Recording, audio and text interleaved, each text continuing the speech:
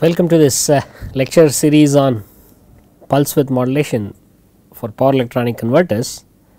So, this is actually for some of you who may know or might not know, like this is very close to a particular course called PWM converters and applications, which is taught here at the Indian Institute of Science for the masters and PhD students. So, the students who are specializing in power electronics, you do this as an elective course. So, this lecture series is very closely related to this particular course. So, what we have is you want to modulate power converters, you should get a good feel for the power converters, and therefore, as though I have done this many times. So, we do this kind of we first look at the basics of power converters, that is power electronic converters are essentially only switches.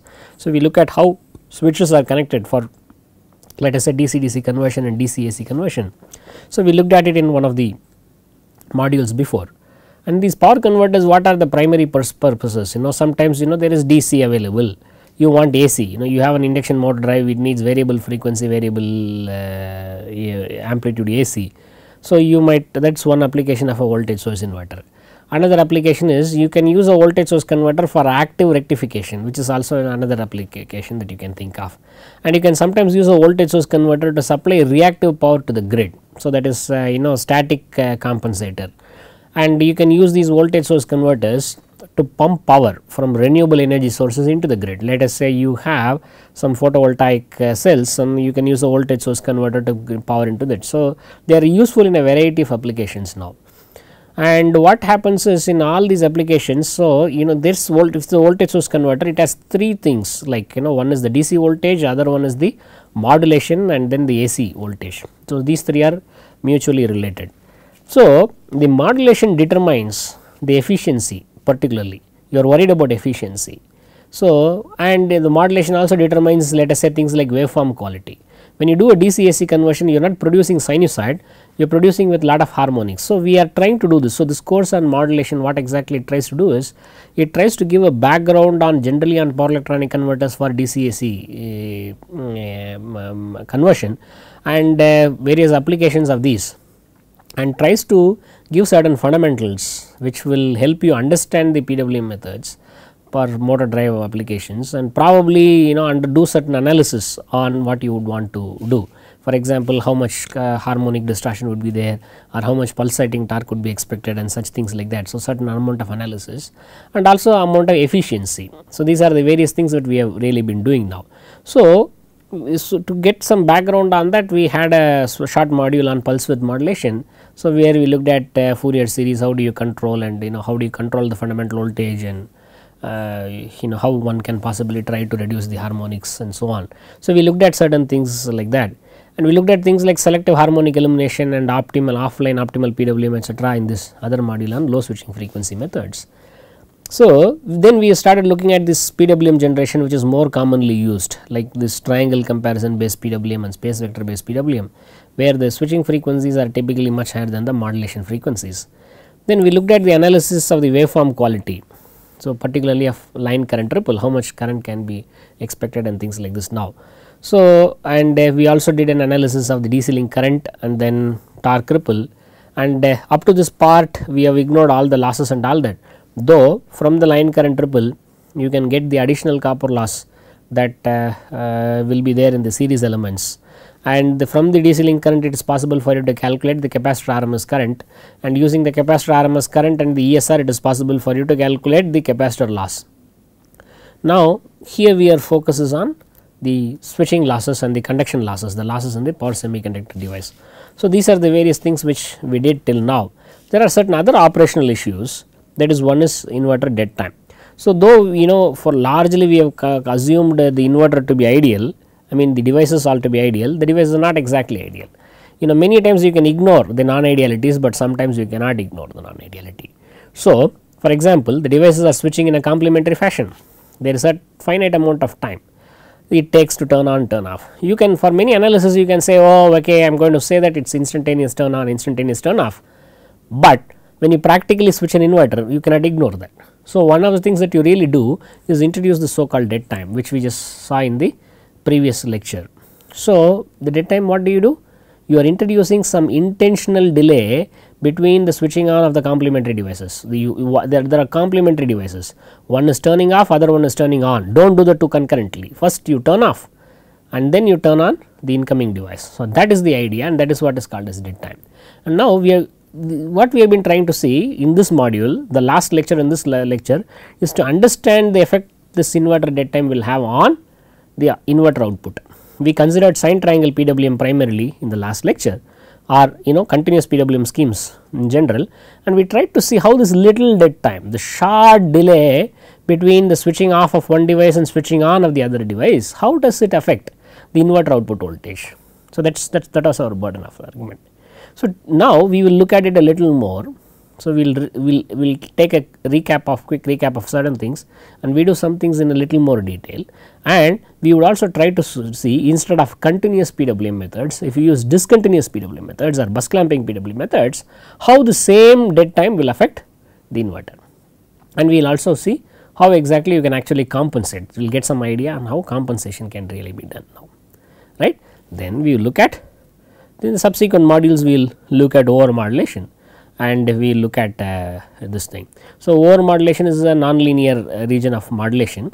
So, you have a DC bus voltage, and with sine triangle PWM you are able to produce some AC waveforms. So, if you talk in terms of the peak phase voltage, so sine triangle PWM can give you a peak phase fundamental voltage of VDC by 2 or 0.5 VDC. Then with all the common mode injection etc., or space vector based PWM, you are able to move this all the way up to, let us say, 0.577 VDC or VDC by root 3, 1 upon root 3 times VDC. Now, if you go to 6 step operation, you can go to 2 by pi times VDC, something like 0.64 VDC. But between 0.577 VDC and 0.64 VDC, you need to operate in a non-linear range, that is, the reference voltage and the actual fundamental voltage will not be linearly related. So, it has certain challenges. So, how do you do that, etc., would be the burden of our discussion, would be subject of our discussion in the next module. So, we will finally be looking at some pulse width modulation for multi-level inverter. One reason is multi-level inverters are important. They have been around for 3 decades, but there has been a lot of active research in the last decade and so on. But more important than that is one reason.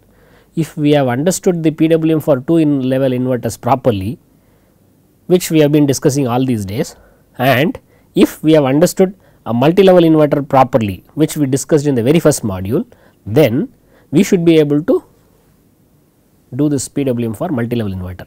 Rather, doing this PWM for multi-level inverter would be a test whether we have understood the previous issues clearly or not. So, all that we have been doing with 2 level inverters are actually extendable to multi-level 3 level inverter. We just need to know how exactly to do that, including today's discussion, which is really a dead time. So, let us today once again come back and focus on the dead time effect for 2 level inverters. So, the various things that which we have been discussing in this module are, what is inverter dead time? We have seen this. What is that? There are complementary devices, there are gating signals, the outgoing device is turned off first and the incoming device is turned on later. There is a small amount of time TD is introduced between the two, and that is called the inverter dead time. And what happens because of the inverter dead time? The pole voltage transitions, the instance at which the pole voltage switches from high to low or low to high, some of them change. Interestingly, it is not all of them changing. So, certain things change and it changes in one direction, that is, sometimes all the transitions from low to high transitions, there is a delay, that is, if it has got to change now, ideally it changes some TD later, there is a delay, and but the high to low does not change. So, and this is seen to be related to the direction of current. So, we actually we saw in the previous lecture how exactly this pole voltage transitions are affected. It is delayed sometimes by this dead time TD, and we looked at what would be the kind of error voltage. We looked at the dependence of error voltage on the direction of current. For positive current, or what we call as positive current, the error is negative and vice versa, and we looked at many continuous PWM. Our particular focus was on sinusoidal PWM methods, and we did this now. Towards the end of the last lecture, we quickly looked at what kind of low frequency harmonic distortion you will have and what kind of error it will have, and phasor analysis and so on. So, we will do a recap on that, and then we will see how exactly possibly you can compensate the effect of dead time and more importantly in this lecture we will look at the effect of dead time. We will analyze the effect of dead time for bus clamping PWM methods, which would be the most important topic in this lecture, which we have not covered before. Alright. So, here we are talking of effect of dead time on inverter output voltage. The last lecture was primarily on continual PWM schemes, which we will review now. Here it is on bus clamping PWM schemes. Remember, bus clamping PWM is also called discontinuous PWM. So, what happens here? One of the phases clamped to the positive bus or negative bus at any point, and other two phases are switching. Therefore, it is called bus clamping. Since only two phases are switching in a given carrier cycle, so which two may change? It may be R and Y, or it may be Y and B. So, only two phases are switching in a given carrier cycle. Sometimes it is also called two phase modulation, but the most common name is discontinuous PWM, because the modulating signals used for this are discontinuous functions of time. So, discontinuous bus clamping PWM is probably the most widely known name for these PWM schemes, and bus clamping PWM is also used, and then occasionally the name two phase modulation is also used for this. So, now we are talking of the dead time effect in a voltage source inverter. So, first quick look at the voltage source inverter. Three different legs, single pole double throw switch. The switches are supposed to be switching in a complementary fashion, and that is where we have a difficulty now. The gating signal for the top and the bottom cannot exactly be complementary. The rising edges of both of them have to be delayed. The outgoing device has to be switched off first, and the incoming device has to be switched on next. This actually means the rising edges of the gating signals have all got to be delayed by time Td. This is where there is a very significant difference between the previous modules and now. So, they are not exactly complementary. The complementary switches, their signals are not exactly complementary now. Okay. But it continues to conduct. So, there is some small difference, you normally you will expect this, there is a transition from this transistor to this diode and back from here and etc. The instance at which you would expect this transition will now slightly change, as we have seen in the previous lecture. So, if the transition is from transistor to diode, there is no delay, the switching is as per schedule on time. But if the transition is from the diode to the transistor, then there is a delay in the voltage level changing. So, anyway we will look at it shortly for a while now. So, we are going to look at this is a voltage source inverter. These are complementary devices, but their actual signals are not really complementary. Their rising edges are all delayed by dead time Td. After your PWM produces the signals for top and bottom devices, there is a dead time circuit which introduces this delay. So, you have this fed here now. So, what we are going to look at is the pole voltage, that is R, voltage at this midpoint R measured with respect to O. So, we have already seen that the differences, there is between the ideal VRO and the actual VRO when you are looking at continuous PWM. So, we will take a quick look at that once again now. So, once again the practical switches, there are problems because of forward drop conduction loss, and you may have finite turn on and turn off transition. This finite turn on and turn off transition leads to switching energy loss. This was our subject in the last module, but this module what we are doing is, because there is finite amount of turn on and turn off transition, we are introducing dead time.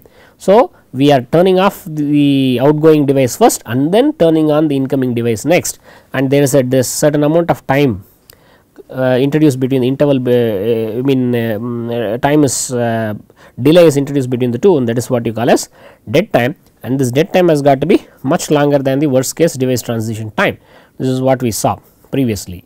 So, once again looking at the best known example of modulation methods like sine triangle PWM, 3 phase sinusoidal signals which are representing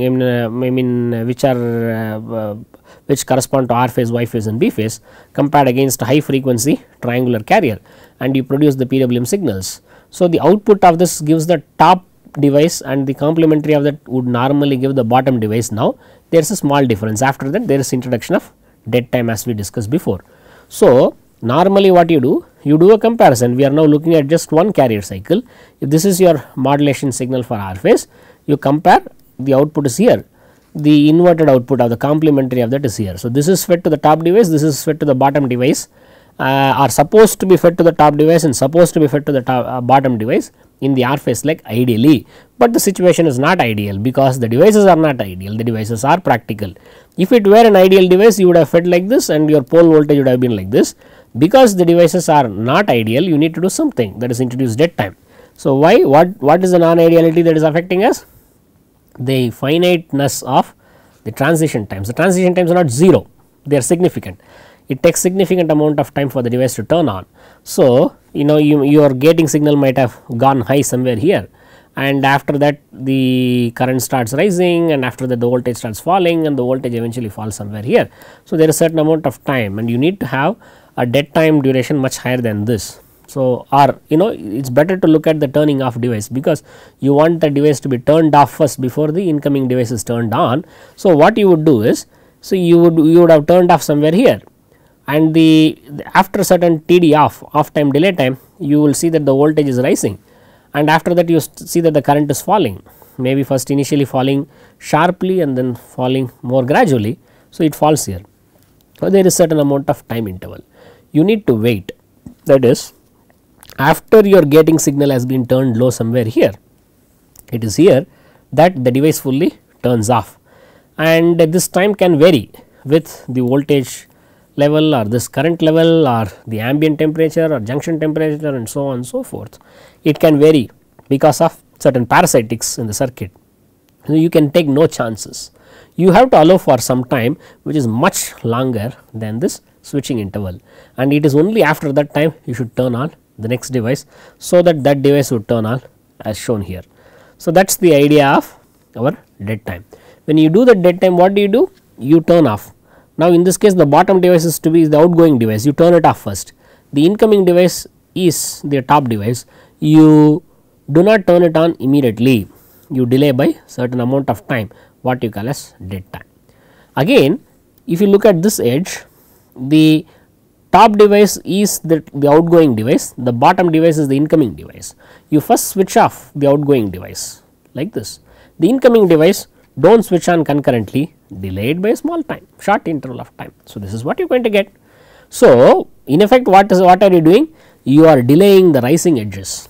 If you have S1 and S2, you are doing nothing to the falling edges, but you are delaying the rising edges. So, this rising edge is delayed by TD, again this rising edge is delayed by TD. This is your dead time. Okay. So, this is not, so this S1D and S2D are not exactly complementary. In this interval, for example, they are complementary. In this interval they are complementary, but you look at this interval and you look at this interval, they are not complementary. What else are they? They are equal. Equal to what? Both are equal to 0. So, here that will never happen. If this is 0, this will be 1, this is 1, this will be 0. Here, after you have introduced delay time, you have the situation where S1D is 1, S2D is 0, or S1D is 0, S2D is 1. You also have the situation S1D is 0 and S2D is 0, but you will never have the situation S1D and S2D are concurrently high. What does it mean? Because it means a dead short of the DC bus. In fact, your main reason why you are introducing the delay time is this: if you switch them concurrently, the complementary devices, it is possible that it might get shorted, and that is the reason you are delaying now. So, you do not want to go anywhere close to that 1 1 where both the top and the bottom could be high, that is why there is now. So, because of this, what has happened? There is certain interval of time during which both the gating signals are low, but the load is an inductive load which is like a current source. During the switching transition, it will just continue to conduct, it will just demand a path for the current to flow through. So, if both the transistors can't conduct, one of the diodes will have to conduct. Which diode will conduct? It depends on the direction of current. So, depending on the direction of the current, either the top diode or the bottom diode will conduct. So, in this interval, one of the diodes will conduct, and in this interval also the same diode will conduct, assuming that the current direction is the same, in both these things now. All right. So, you go here. So, it depends on the current direction. So, where there is a change in the current direction, the current direction is negative here, it is positive. Remember, we have ignored the harmonics here, we have ignored the harmonics. That is all right, it is a reasonable assumption which we have done before. We did this when we were calculating conduction loss, when we were doing DC link current analysis, when we do switching loss, all these high switching frequency, in the cases we have ignored the ripple, there is nothing wrong in this now. But this that will lead to one consequence. What is that? If you are considering the smooth sinusoidal current on the fundamental component alone, the zero crossing is very crisp. On the other hand, there is ripple on top of it, there is a ripple on around that. What will happen is sometimes you will have multiple zero crossings. So, this could make some significant difference. So, we normally assume that, as I just mentioned here, in a subcycle, when you are going to assume, when we did the discussions analysis in the last class, and when we will be doing again today, we have been assuming that the current direction is always positive or always negative. It is never going through 0, but it could go through 0. Sometimes it can also go through multiple zeros. For example, if there is a ripple, now let us say this is what? This is one carrier cycle time. So, let us say one carrier cycle is 200 microseconds, or this is 5 kilohertz now. You also have 10 kilohertz harmonics, you may also have a small amount of 15 kilohertz harmonics. So, if your fundamental current is going through 0, then it is the ripple current that matters. It is possible that you may have a ripple current like this. You get my point? I am showing it a little exaggerated. It is quite possible that you have this may be very small current, maybe a few milliamperes, but 100 milliamperes, 200 milliamperes, this current may actually fall, go down and may go high. So, all these possibilities exist, we are ignoring all these possibilities, but that is fine. Okay. So, we are considering this to be a nice sinusoidal current, we are ignoring the ripple component. So, you should bear in mind that sometimes when you are dealing with a situation when the ripple is high, so some results of this analysis you must question and you must make appropriate modifications to that. That is the reason I am giving you this warning, because there is an inherent assumption. At least note down the assumption. So, when you are doing an analysis, we should at least know the validity of this analysis. So, this analysis is valid when we are considering whenever the fundamental current is predominant and the harmonic currents are negligible, right, when it is like this. So, now we can go by this fundamental current. The fundamental current is roughly equal to the actual load current now. So, there is certain amount of error.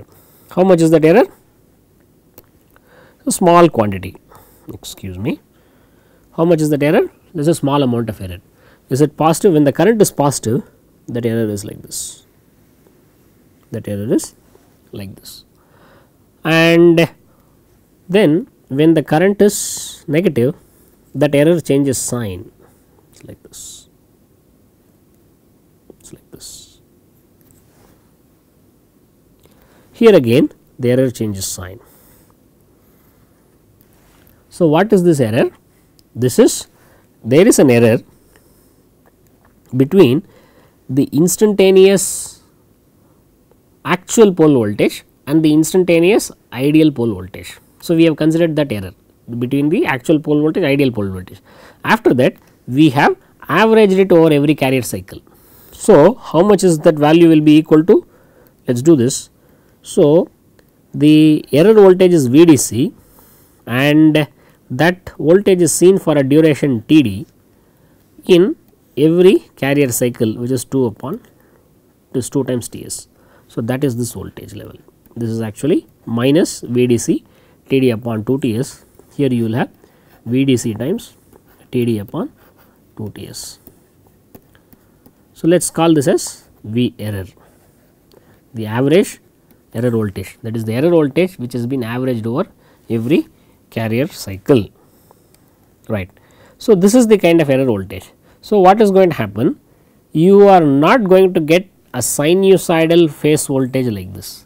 The phase voltage is going to have certain DC component added to that.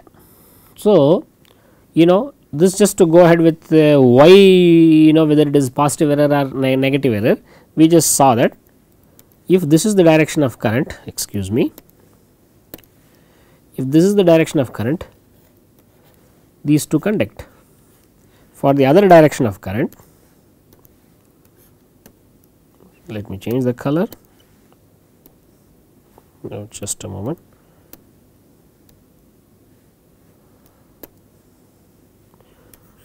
All right. For this direction of current,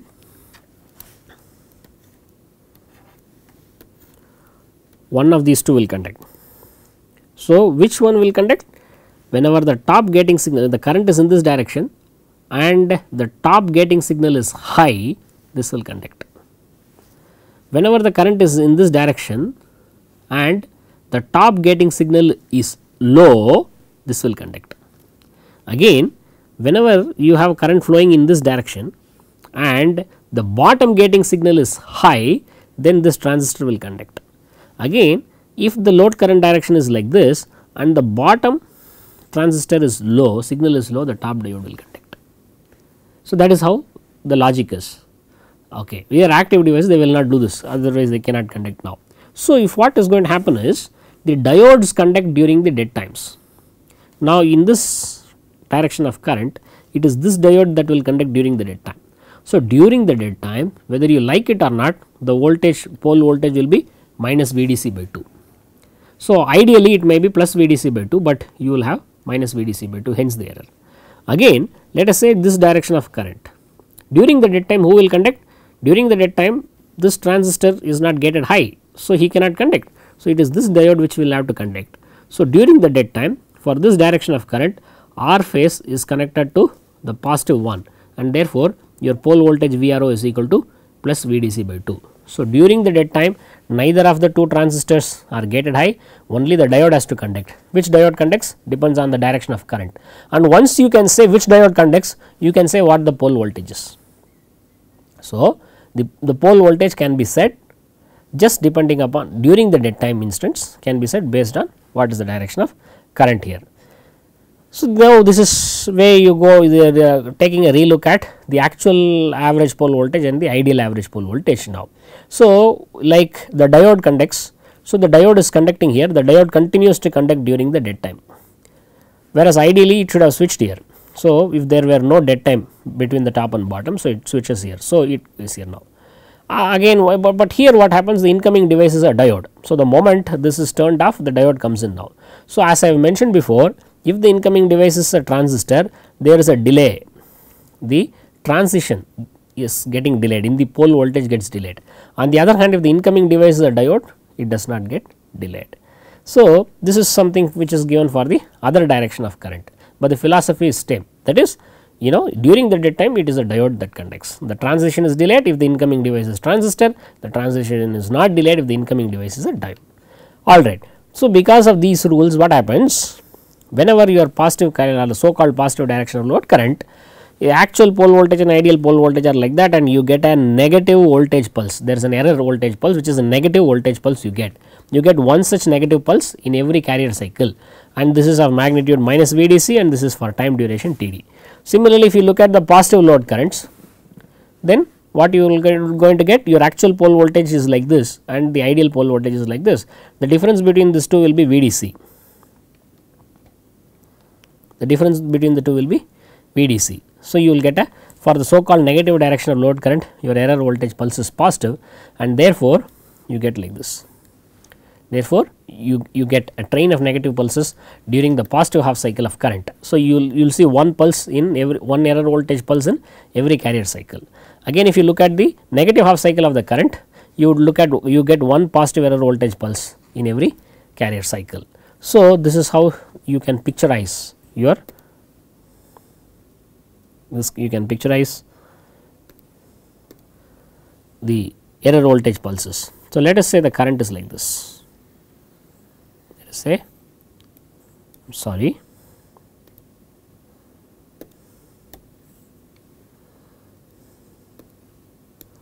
let us say the current waveform is like this.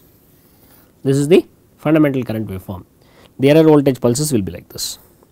So, as I said before, what we are more interested in this as far as the error voltages are concerned is, we are more interested in the low frequency components of this and not really the high frequency component of this error. So, you can replace this by a square wave. That is, what you are doing is, you are considering the average value of each pulse over a carrier cycle. That is what you are doing. So, this is the average voltage, and how much is this average voltage equal to? That is what as I said before, VDC time TD upon 2Ts. So, which is what is shown in the next slide.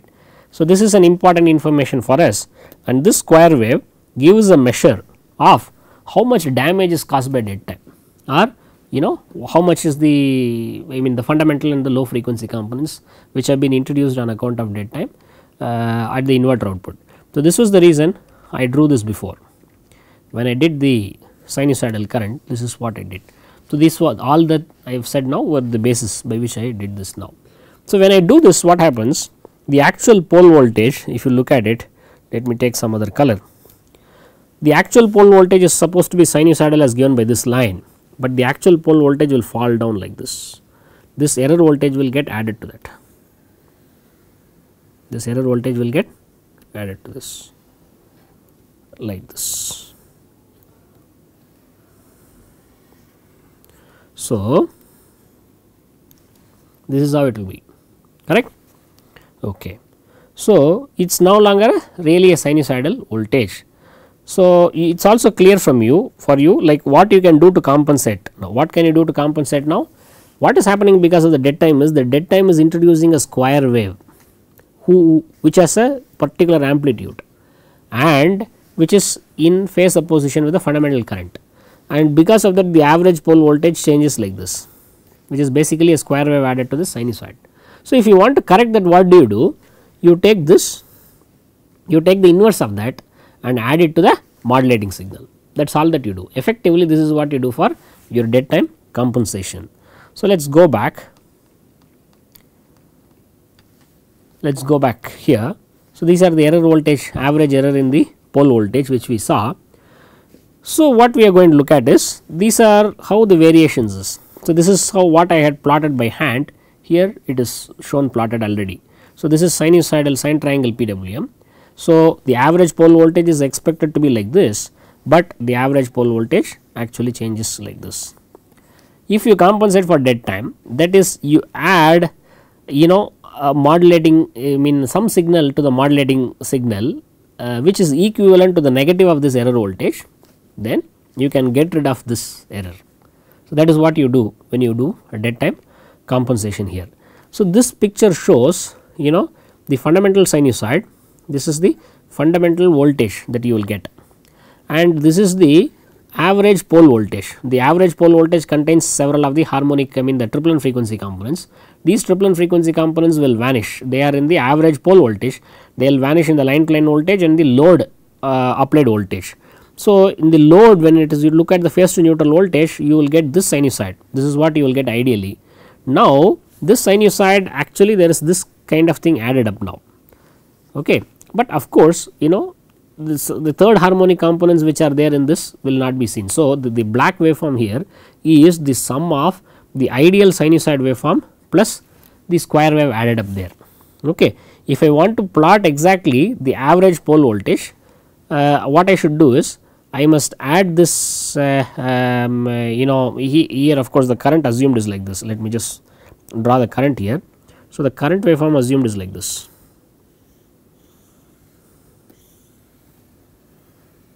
The current waveform is assumed to be like this, okay. So, if I actually want to draw the average pole voltage, the error is negative here. So, you consider the actual modulating signal. From this modulating, I think I should change the color,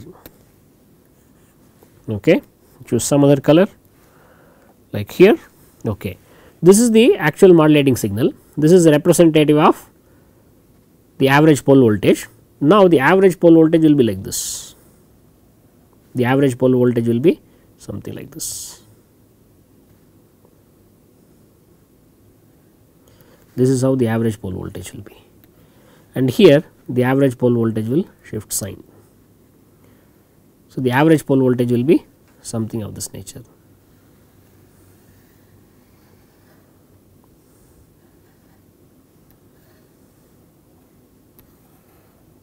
Sorry.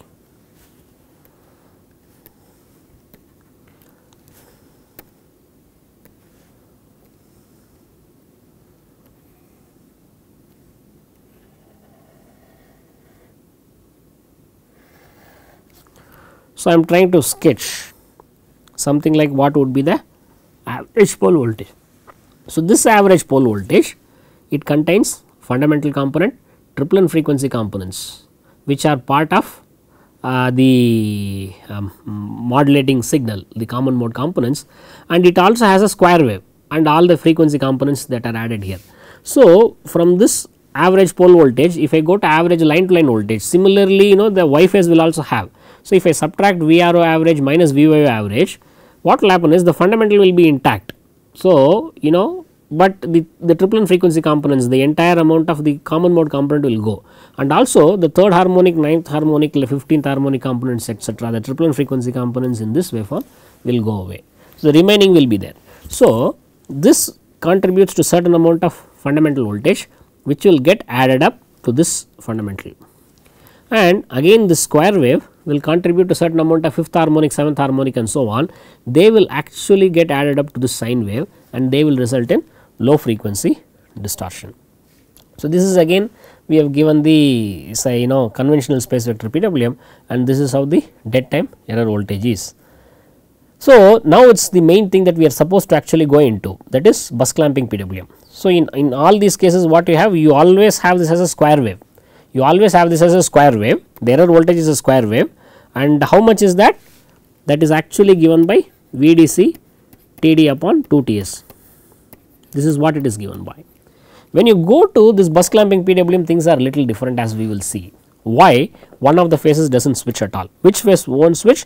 That depends on which common mode signal you have added. If you have added this common mode signal, one phase will be clamped to the positive bus, and whichever is got the maximum of the 3 sinusoidal modulating signals, there is one phase which will have the maximum sinusoidal signal, and that phase will go get to the positive bus. Again, if you are adding this common mode, then of the 3 sinusoidal signals, one will be most negative, that will get clamped to the negative bus. We follow this for 60 degree and this for 60 degree, again follow this for 60 degree and 60 degree. This is what we have been doing, and that is what has been discussed here. So, we have a triplet frequency waveform, a common mode component added to that. Okay, and we make sure that all the 6 devices get loaded equally, that is the common mode component we will make sure is of periodicity 120 degree, it contains only triplet frequency components and does not contain any DC component. We make sure and we do this, we apply a range of PWM methods. So, this is the so called 60 degree clamp PWM, or sometime called DPWM1, where a phase is clamped at the middle 60 degrees everywhere now. So, one wonders how will dead time affect here, what is the significant difference between here and there.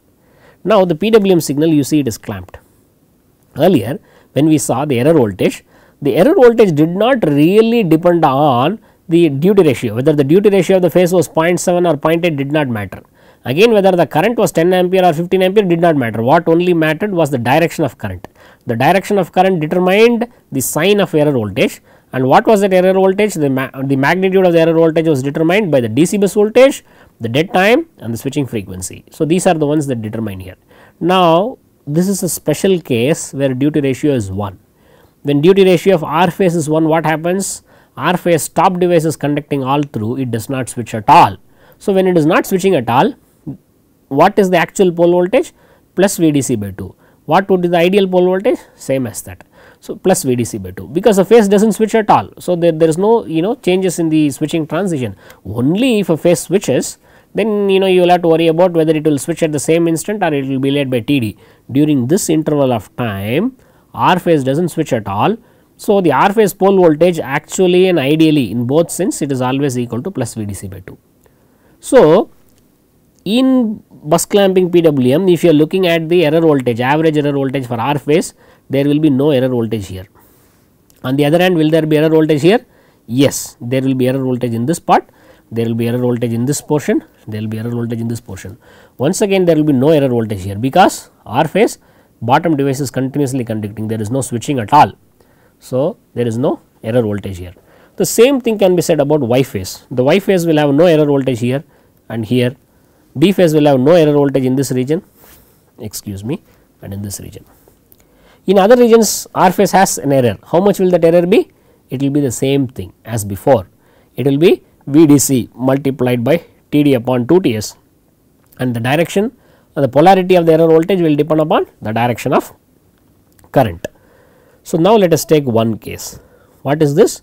60 degree clamp PWM again. Here we had all the 3 modulating signals before. It is easier if we look at just one modulating signal, that is the R phase modulating signal. So, what is this? Actually there are many things, so let me explain it a little clearly. This is the original R phase sinusoid. You see that something of amplitude 0.8. This is the original R phase sinusoid.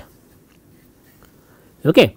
Now what is done is, the Y phase and the B phase sinusoids are not shown, right. You are getting the bus clamp, the common mode signal is being subtracted. So you are following the positive common mode here, you are following the negative common mode, and this is the positive common mode and the negative common mode. You are going on like this, and this is your common mode shown by this in this blue color. This common mode is added to all the 3 modulating signals. The other signals are not shown, Y phases alone is shown. When I add this common mode signal to this R phase, what I am going to get? I am going to get a modulating signal for R phase which is like this. It is discontinuous here, hence the name discontinuous PWM. It clamps the R phase to positive bus for 60 degrees and clamps it for 60 degrees here. Because it clamps a particular each phase to one of the DC buses, you call it bus clamping PWM, and since it clamps for 60 degree durations continuously, you can call it as continual clamp PWM, and as this 60 degrees is in the center of this 180, the positive half cycle. So we call it 60 degree clamp PWM here. Okay. So when we say 60 degree clamp PWM, we mean a phase is clamped during the middle 60 degree duration of its positive half cycle, and again during the middle 60 degree duration of its negative half cycle. Okay. So this is the modulating signal. So the R phase switches here, the duty ratio is changing. The duty ratio is 0.5 here, the duty ratio is lower than 0.5 here, the duty ratio is greater than 0.5 here. Alright, here the duty ratio is 1. Then the duty ratio is something like 0.7 or so here, and it falls, it comes to 0. And it goes something here, and the duty ratio suddenly changes at this instant from here to there. That is the effect of discontinuity. Once again the duty ratio starts falling, it goes somewhere here. So the duty ratio will be something like 0.3, and then it jumps to 0. It is 0 here. This is the R phase duty ratio as you go along this now. So whenever the duty ratio is something like this, it does not matter as far as the error voltage is concerned, because there is going to be some error voltage. Whenever the duty ratio is 1, there is no switching, therefore there is going to be no error voltage. Again here there is going to be no error voltage now. Okay. So error voltage is positive or negative, who is going to decide? The current. Now we have considered a situation where we are looking at unity power factor current, and so this is the current waveform that is shown. Since both of them are in red, so you mean the fundamental modulating signal as well as current. So that is the reason I am showing it clearly to you. This is the modulating signal and this is the R phase current. Excuse me. So this is the R phase current. So it goes around like this now. Okay, right. So now this is the positive direction. How should this thing be based on your previous analysis? Let me choose some color. Should it be green? Let me choose green color. Now the current is positive here, therefore I will have an error voltage. That error voltage will be negative. That error voltage will be negative here. So what will be in the next 60 degree range? I have done for 0 to 60. 60 to 120, what should I do? The current is continuing to be positive.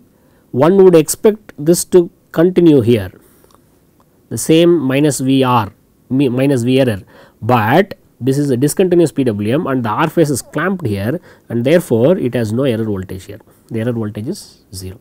This is between 60 and 120 degree.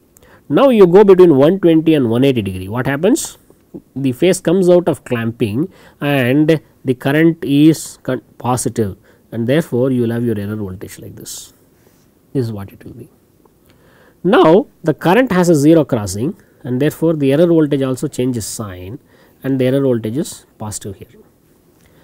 Again in this interval R phase is clamped though to the negative bus, therefore the error voltage is 0, and once again the error voltage is positive like this. And how much is this error voltage? As before, it is VDC TD upon 2TS. This is what it is. So this is the nature of error voltage, and now what you have is this error voltage is getting applied. What you are going to get is not this sinusoid, but along with this modulating signal, this will be your average pole voltage, but on top of it this error voltage is also getting added. So this is what will happen now. If I do that, let me choose another color of ink. So if I subtract this error voltage, what happens? I get something like this. So here there is no error voltage. this is no error voltage. So, here it is lower, right, and what happens here, it switches up, then there is positive thing here, the error is positive, then the error is 0, and once again the error is positive. So, what is it that I have drawn here? What is it that I have drawn here? The original red one is the modulating signal, and it is the scaled version of average pole voltage. This is modulating signal already normalized with respect to the peak of the carrier. You multiply this by VDC by 2, this is your average pole voltage, VRO average. Alright. Now, what we are going to get is average pole. This is the ideal average pole voltage, but the non-ideal average pole voltage on account of dead time is what is shown by here. What is shown by here? What is shown here? So, what is the effect of this? It is certainly going to change the line to line voltage. It is certainly going to change the line to neutral voltage that is applied on the load. So, in effect what happens is, you see this wave, this is no longer a square wave, it is sometimes minus V error 0, minus V error, plus V error 0 and plus V error. So, but nevertheless it has a fundamental component. So, that fundamental component will be reflected in the load voltage also. So, the fundamental component is going to change. This will have third harmonic, ninth harmonic, etc., they will get cancelled off, but this will have fifth harmonic and seventh harmonic, they will get applied across the load. So, the fundamental component of this error voltage, fifth harmonic, seventh harmonic, etc., will get applied onto that, and therefore, there is going to be low frequency distortion as we mentioned before. The main difference between continuous clamp PWM and discontinuous, in all the continuous clamp PWM, you found this error voltage to be a square wave. This V error was constant and it was negative for the positive currents, and it was positive for negative currents. It was a square wave, it was only shifting in phase, but now you see that it sometimes goes to 0 also. That is a significant difference between bus clamping PWM and these ones. So, let us now look at the next example, the same 30 degree 60 degree clamp PWM, but at 30 degree power factor angle now. So, let me do this error voltage business. So, what is the error voltage here?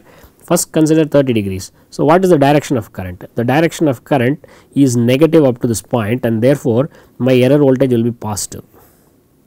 Error voltage will be positive. This is the current. So, here the current changes direction, therefore, the error voltage becomes negative. So, this is my minus V error average voltage, the same VDC into TD upon 2 TS that I wrote now. In this duration, the R phase is not switched at all. Therefore, it is like this. Therefore, it is like this. Now, what happens? The direction of current has changed. Let me be clear, where is the direction of current? Yeah, this is the current waveform. Okay, up to this point is negative. Here it changes, and therefore, the error becomes positive. Here it is like this up to this point. Now, here it is clamped, the face is clamped, and therefore, the error is 0. Once again it goes like this. So, this is plus V error, here also plus V error, and what is this V error? 2 TS, VDC TD divided by 2 TS, same as before, but the wave shape is different. So, this itself was different from what you had, it is not a square wave, it had zeros. Now, you see the same 60 degree clamp PWM, but at a different power factor you have this. So, the nature of this error voltage waveform now depends on the PWM method, and even for a particular discontinuous PWM method, it depends on the power factor angle. You can do this exercise quickly for, let us say, another power factor. Now, where is the current waveform? This is the current waveform. This represents the fundamental voltage, this is the fundamental current now. So, let me do this. Since the current is negative here, I should have positive voltage here. So, the positive error voltage is positive, but only up to this point. Now, it is clamped, so it is 0. Here, the error voltage is negative. It continues. It goes on like this. It is negative. So, here the error voltage is 0. So, here the current direction is negative, and therefore, the error voltage is positive. So, once again I should emphasize that this is V error as before, and this is minus V error as before, but these value has not changed, but the waveform has changed. Is it all right? So, let us look at another case. This is 30 degree clamp PWM. What happens here? The phase is clamped between 30 to 60 degree and 120 to 150 degree. When I here R phase is clamped. So, in the middle 30 degree of every quarter cycle, 0 to 90 degree is 1 quarter, and in the middle 30 degree, that is 30 to 60 degree, it is clamped, and again in the middle 30 degree of the next quarter it is clamped. So, that is 30 degree clamp PWM. Another very nice PWM method. This is the PWM method which gives you the lowest harmonic distortion among all the bus clamping PWM methods, as I have mentioned before. So, now let us say you consider a 30 degree clamp PWM and you consider 0 power factor load. How is that? If you do that exercise, how are you going to get it? Let us say I will choose the same color here, fine. So, the current is negative here, the current is shown in black color, the current is negative, therefore, you would expect the voltage to be positive, the error voltage to be positive. But since the phase is clamped here, the error voltage becomes 0, right. Again what happens? It is positive. At this instant the current crosses 0, and therefore, the error becomes like this, the error is now negative. Once again the error is 0 because the phase is clamped. So, here what happens? Subsequently it is the current is positive, the error voltage is negative like this, and it goes on, Here the error voltage is once again 0 because the phase is clamped, and now the current is negative, therefore, it is like this. Here the current changes direction and the error voltage changes sign, and once again the error voltage is 0 because of clamping, and then it goes like this. So, you look at this waveform now. You look at this is plus VR, V error 0, plus V error, minus V error 0, here it is minus V error 0, minus V error, plus V error 0, and minus V error, those are the values. This waveform is very different from the previous waveforms you have seen. So, this shows that when you change from one PWM method to another PWM method, one bus clamping PWM method to another bus clamping PWM method, the waveform is going to change very significantly. The same way you can do this exercise for 30 degree clamping PWM for some other value of that, some other value. Okay. So, here again I have negative current. So, let us quickly identify wherever you have clamping. So, wherever you have clamping, it is 0. That is one way of doing it quickly, right. So, these are the error voltages are 0. Okay. Now, here the current is negative and therefore, it is positive. Here the current is positive, therefore, this is negative. Here the current is positive, therefore, it is negative. Yes, here the current is negative, this becomes so positive.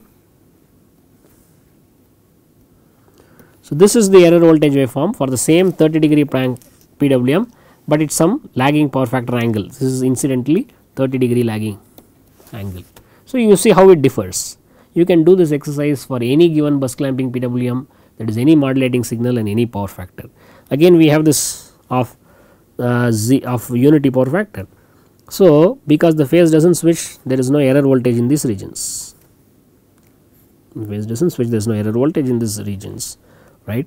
Then you have positive, therefore, the error voltage is negative here. Again the current direction is positive, it is negative here.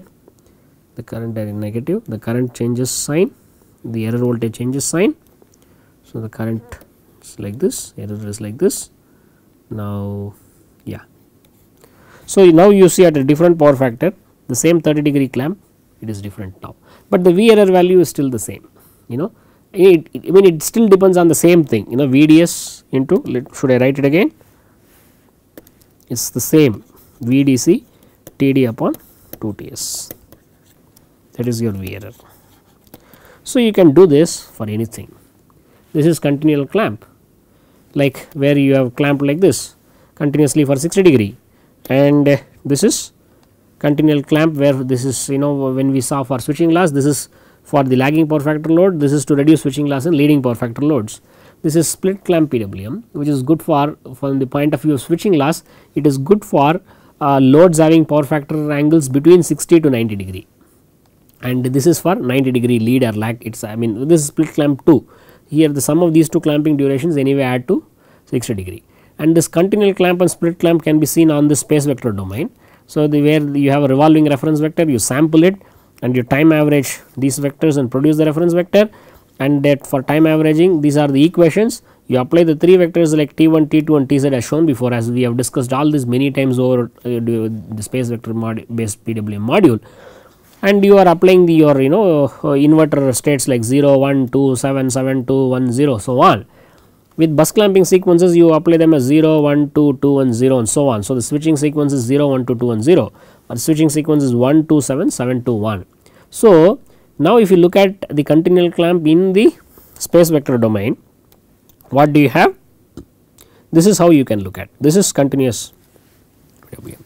So, here there is this region over which R phase is clamped to positive bus, and again this is the region over which R phase is clamped to the negative bus. You can see that it is clamped to positive. So, here what you will have is V error for R phase will be 0 in this region. Again V error for R phase, excuse me,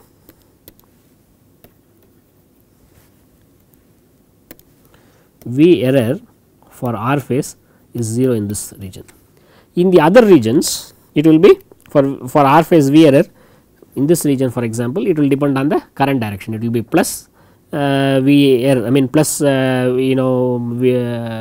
TD by 2S or minus VDC by 2TS. Now again this is the split clamp PWM, which when represented in the space vector domain, you can see that R phase is clamped here and again R phase is clamped here.